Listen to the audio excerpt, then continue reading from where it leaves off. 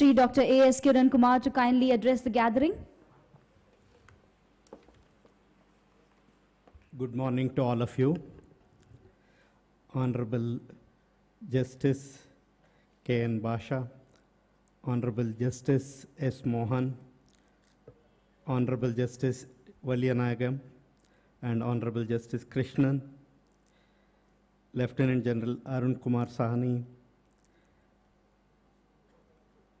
and all the delegates who have gathered here today for the National Cyber Defense Summit. As already pointed out, today we are living in a world where the technology has transformed the way we live, the way we look at things, how interactions happen. No longer we have the luxury of time where we could measure our response and take our time in reacting to requests made to us. Gone are the days when we had luxury of weeks before we could write to people as a response to what we had received. As the technology and communication has made the world come closer and also has made interaction between people much more easier, it also brings with it a huge amount of problems which cuts across different disciplines, whether it is economics, whether it is social life, or whether it is the values in the society itself. Today, as was pointed out, probably each one of us have an access to a device in our palms through which we know what is happening instantly in any part of the world.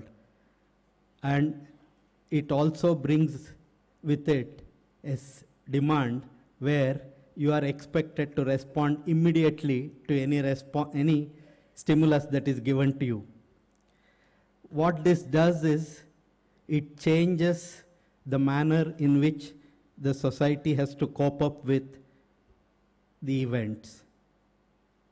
We have seen how some trivial events gets into viral communication and can cause problems. Just in the recent past, we have seen events which otherwise would have probably resulted in few people getting affected, getting converted into national events or interstate events, causing huge loss, all because of instantaneous transfer of information. While the people who develop the technology, while scientists and technologists bring in newer and newer developments, newer and newer capabilities, the technology itself is neutral. But people like us, me and you, who use it are not neutral. Each one of us are thinking in our own ways how we can exploit this new capability for our benefits. It is here that we have to find ways and means of dealing with the problem. Today's Cybersecurity Defense Summit, or the problem of addressing the issues of cybersecurity, why it has become such a large problem, is mainly because of what I believe it is the human nature. Human being tries to look at in every tool that is made available to him. We have people who look at how this tool can be used for benefiting the society. We also have people who can look at how this tool can be used for maybe a group of people or a category of people. There will be others who will be looking at how this technology and tool can be used for individual benefits. It is the conflict, this conflict, that poses bigger and bigger problems. As was pointed out, the Internet of Things, or the Internet, originally started as a military or a defense enterprise where the institutions wanted to make sure that they are able to communicate with each other in a very effective manner. Very soon, this capability grew to such an extent. Today, maybe 10%, more than 10% of the world population makes use of this particular capability. And then what this also does is it puts in control of those people who are managing this infrastructure a tremendous opportunity to manipulate things both for country's benefit or for the company's benefit.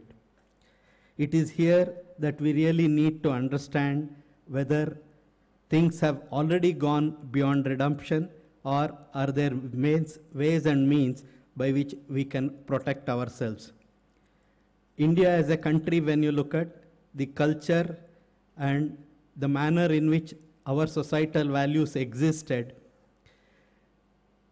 you would have heard that keep your windows and doors open, let ideas come from all sides, was supposed to be one of the good things. But today, if you look at the device which is in your hand, which is in our hand, which is becoming an object of desire for a child even as it is growing, it knows that there is some device which everybody is craving after. So it is something that it also has to acquire. While we take pleasure in telling people that the children are more capable, they are capable of operating these devices with such great dexterity.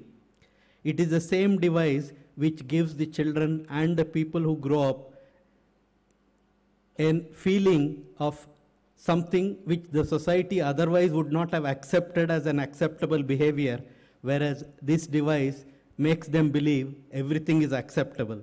So as a result of that, we are seeing a large number of issues which are cropping up and which are affecting children, the youngsters, and the aged. And today we talk of digital divide between those who have the knowledge and those who do not have, those who have the tools and those who do not have the tools. But there is also another major important aspect here. As a person's ability to comprehend new technologies, today definitely we all agree that the way that today's digital systems, their usage, the purpose for which it is used, youngsters have a great advantage. Many of us would not even be able to comprehend what they are interacting or what they are doing. Then we also are not in a position to make decisions for them.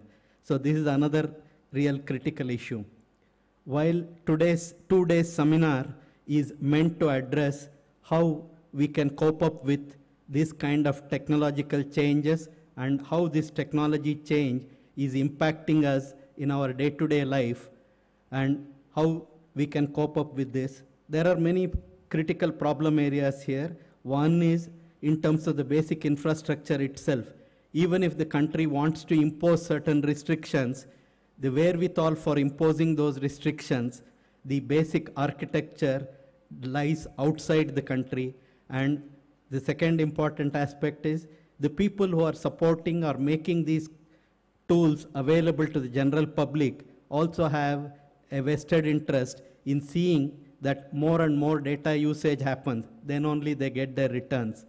But notwithstanding this, we definitely need to worry about how a technology can be developed, how the technology can be harnessed, and how we as a country are able to deal with the impact of this in terms of our societal values, in terms of our culture, whether we can accept the free flow of information for various social activities also to continue indefinitely without hindrance. Today, even if it is required to be implemented, there are difficulties. We have to find newer solutions. We have to bring in basic infrastructure of telecommunication networks and also cybersecurity networks. The hardware that is used has to be actually intrinsically developed differently and then made available to the people who are governing, and also the people who are governing needs to be actually showcased how these things can be implemented for the benefit of the society. The problem is very daunting. It's not an easy problem. And like in all the other areas, what we see today, we have a demographic dividend. And it is for the youngsters to really tackle this problem, because now it is they who are going to face tomorrow's world.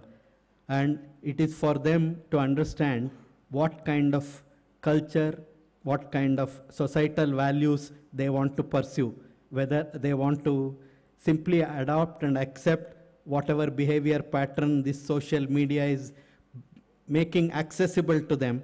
Is that the one which they want to take up for future, or they want to make sure that they look at the problem in a different perspective? Now today, cyber wars, what is being talked of, whether it is economic warfare or whether it is warfare between the countries and between those who are in a position to control the world order. I'm sure the next 2 days, the people who are going to talk about, they are going to talk about what kind of problems exist today and what kind of solutions one can start looking at. And the need for making basic infrastructure development for controlling this cyber security aspect is tremendous, and the rate at which the electronics is growing, it is said these cyber crime is also growing in the same pace as the Moore's law, that the number of events that are happening is increasing tremendously. And I take this opportunity to congratulate the National Cyber Defense Summit, because as was already pointed out, it is only when you realize and when you accept that there are problems, you will start finding solutions to the problems. So first and foremost, the summit is trying to make sure that more and more people become aware of the issues and then start addressing how these problems can be tackled. And I wish this two-day event a great success. Thank you.